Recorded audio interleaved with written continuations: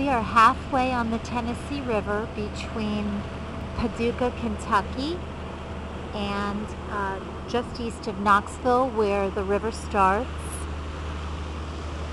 325 or 26 miles in either direction. It's a beautiful part of Alabama. There's nature preserve on both sides of us here.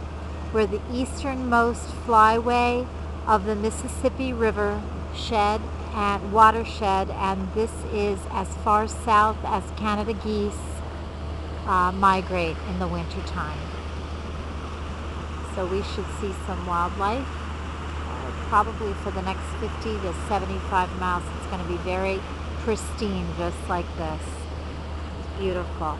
Those mountains that I think you can see from the distance, that's part of the Cumberland Plateau.